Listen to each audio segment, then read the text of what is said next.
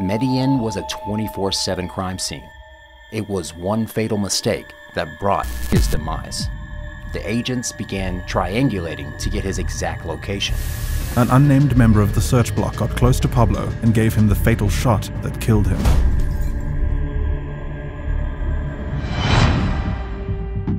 This is the man who went from poor farmer's boy to a notorious kingpin who killed anyone who stood in his way, from rival cartel gangs to policemen and high-status politicians.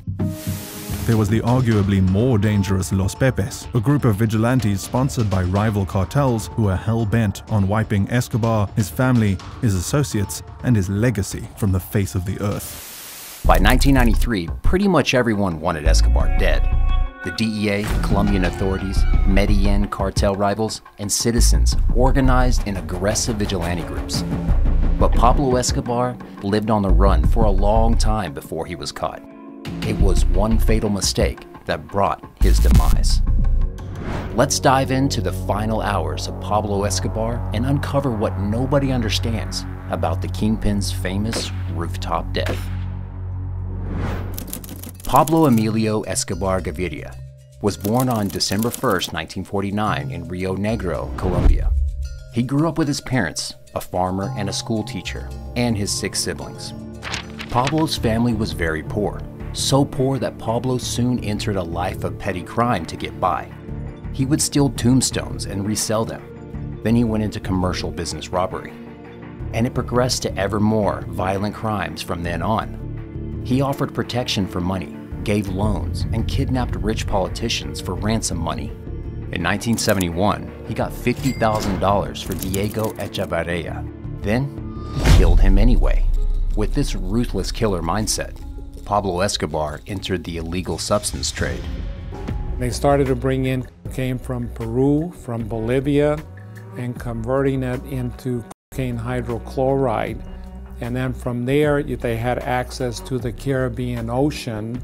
And from the Caribbean Ocean, they had access to the United States. During the 1970s and 80s, Pablo Escobar's Medellin cartel was so successful that it was the single reason for the white powder addiction surge in the US. This alone was a reason for the DEA and Colombian authorities to want Escobar behind bars. But the reality was much worse. Escobar used his many millions to bribe police officers, judges, and politicians in order to keep the business booming. When they didn't comply, he would have them and their families killed. This was Escobar's famous motto, plata o plomo, money or lead.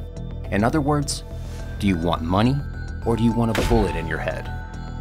So from 1983, Pablo Escobar started having serious problems with the law. The Colombian government wanted him extradited to the US. But Escobar knew that would be the end for him. So he did what he could, bribe, threaten, and assassinate to make sure he would stay in Colombia and keep his business running. But everything he did only brought the DEA closer to him. In 1984, he had Justice Minister Rodrigo Lara assassinated in his car. The following year, he had over 30 judges killed, all of them supporting his extradition. In some cases, he killed their families too, just to prove a point. In 1989, Escobar brought down a civilian plane, believing an enemy politician was on board. 110 people were killed, bar the politician, who had canceled at the last minute. And on January 30th, 1993, when Escobar was already in his Colombian prison, he attempted to assassinate the head of the Colombian security office with a car bomb. The target was not hit, but several civilians took the hit hard, 21 dead and dozens maimed, most of them children, waiting for the school bus. Medellin was a 24/7 crime scene, all because of one man. I started to see bodies throughout Medellin, and I would leave my house early in the morning and I would see cadavers on the side of the road. Pablo Escobar was trying to ensure his freedom and power, but he was only digging his own hole. In June 1992, Pablo Escobar made a deal with the authorities. He would stay in Colombia, in a prison of his own making, instead of being extradited to the US. But the prison he built was a literal fun ground. the kingpin constructed La Catedral, an entertainment home-like mansion that had a spa, a sports field, a nightclub, a casino, and a zoo. Escobar could receive guests anytime he wanted. He ate chef-made food and gambled, all while conducting business on the phone. This is how the horrific 1993 bombing was ordered. Escobar could continue to live his kingpin life if it wasn't for one big mistake he made. One day, Pablo became paranoid that two of his lieutenants had stolen money from him. They hadn't. It was a group of sicarios who blamed the missing money on the lieutenants, but Escobar didn't believe them. He saw red. He wanted them dead. Escobar's time with La Catedral would be cut short after he executed two of his henchmen in cold blood on prison premises, and right under the nose of the Colombian authorities who were supposed to be guarding him. Needless to say, the DEA was listening to his every move inside La Catedral too. Now they had a real reason to escort him to a proper prison. Of course, there was an international outrage, and of course, the Colombian government would move to extradite him to the US. But Escobar escaped just in time, becoming a fugitive once more. But Escobar was listening to the DEA too. He had men infiltrated everywhere. So when he learned about their plans, he escaped the prison. But this was the beginning of the end of Pablo Escobar. He would spend his last months on the run, in tiny safe houses and shacks in the jungle. He would constantly look over his shoulder and listen on satellite phones for signs that the DEA has found him. He was in constant state of fear and panic. His own men could betray him anytime, and many of them did. His cartel was decimated, not by the American or Colombian authorities, but by Los Pepes, a group of vigilantes made by people who had been wronged by Escobar. They were the reason Escobar sought the safety of his family in Germany, since they had been hunting down the associates of the drug lord. And let me be the first to tell you, their methods were ruthless. Some of them were Escobar's former men, some were rival gangs, and others were simply the families of all those Escobar maimed and killed to keep his position of power. The government couldn't just kill cartel people like flies, but Los Pepes did, and the authorities didn't stand in their way. Well, it was to our advantage. You got to give Los Pepes a lot of credit for Pablo Escobar's demise. Los Pepes killed 300 of Escobar's men. He was on the run, on his own. So in 1993, Pablo Escobar was on his own, moving from place to place and hoping to stay under the radar. About that, here's where the story takes a crucial turn. Pablo Escobar had a family. In 1976, he married Maria Victoria Henao. She was only 15 at the time, and her family was really worried. But Maria stayed by her husband's side until his death. Except during the last few months, she couldn't be physically next to him. Maria and their two kids, Manuela and Sebastian, were under home arrest by the authorities. They were monitoring every single call between them and Pablo. This way, they could track him down and arrest him. But that didn't last long. The Escobar family feared for their lives every second, so Los Pepes and rival cartel gangs wanted them dead, just because they were Pablo's loved ones. Initially, the government protected Maria and the children. But after Pablo's escape from La Catedral, the government seized all protection, forcing Pablo to surrender. Of course, he didn't. In October 1993, when it all got too much to handle, the family fled to Germany. They even made it to German soil. But while they were on the plane, the DEA contacted German authorities, and Escobar's family was sent back to Colombia. Escobar was angry and desperate. Ha sido paraíso y refugio de ciudadanos alemanes que huyeron después de la Segunda Guerra Mundial. Aquí se les trató con cariño y con respeto, y nunca a sus familiares inocentes se les tildó de criminales. Atentamente, Pablo Escobar Gaviria. This is exactly what the DEA wanted. His fear made him an easy target. He was taking more risks. He was making more phone calls. He was also becoming more threatening in his tones. His acts of desperation made us feel that we were getting closer and closer and closer. Now, Pablo's family was at the hands of the government. They had no choice but to stand as bait for Pablo, aiding the DEA in his arrest. Perhaps Escobar knew this, or perhaps he didn't want to believe it. But as he realized he was trapped, his actions became ever more haphazard. On December 2nd, 1993, Pablo Escobar turned 44. He woke up to his aunt's spaghetti. She harbored him every now and then during his months on the run. But after he finished his meal, Pablo made one last fatal mistake. He called his family.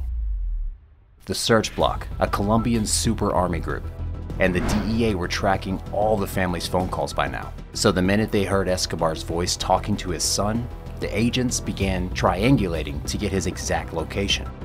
In an interesting parallel, on the listening end was Hugo Martinez, the leader of the Search Block, who was talking to his own son, who was helping him catch Escobar.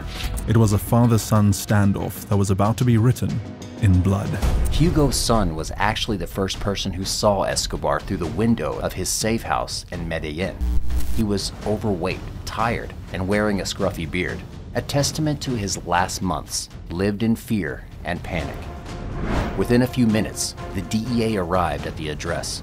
It took the Search Block a very short amount of time to get to the neighborhood. By 2:57 p.m., mere minutes after Escobar had made the call, they arrived at his location. Escobar was still on the phone with his family when he realized his aunt's house was surrounded by cops.